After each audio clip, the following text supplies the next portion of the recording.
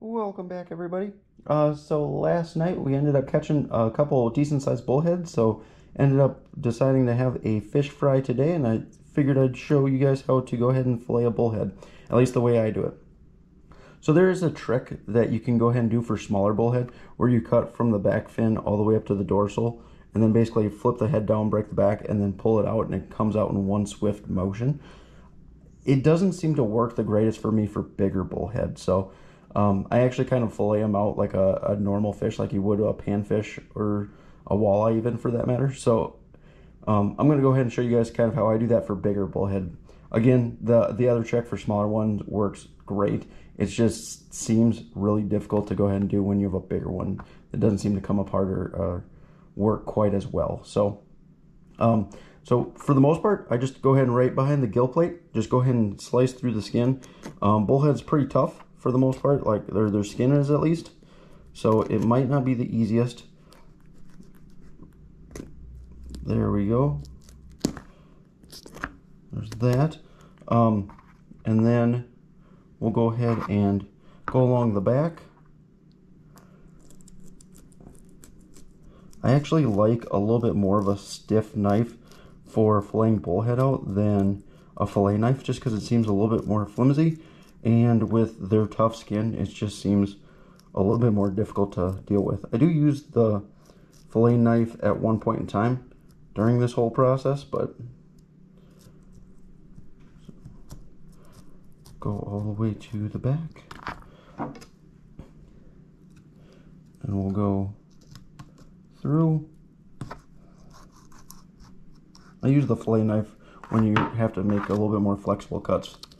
So now I'm just going to go ahead and follow the rib cage and just keep cutting on down.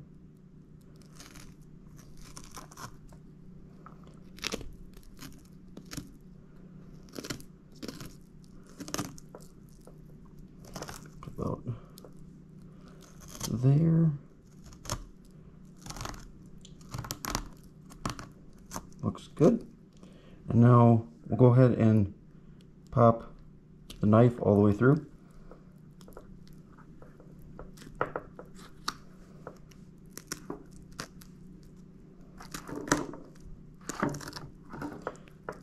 And this is why I like using a little bit more of a stiff knife.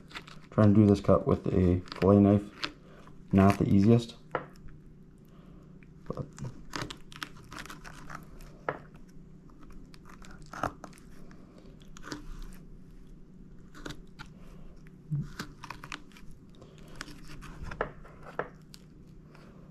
alright. And now pretty much all the way through. There we go. And so from here, I don't cut all the way down to the tail. I still leave it attached a little bit. So now I can just go ahead and flip over that piece of meat. And this is where I do use, I do use a fillet knife, just because having that flexibility is really nice. Again, they do have pretty tough skin, bullhead do, so you shouldn't really have to worry too much about cutting through the skin. It's not impossible, but pretty difficult to do. Then you just run your knife along the skin, and you have a boneless fillet.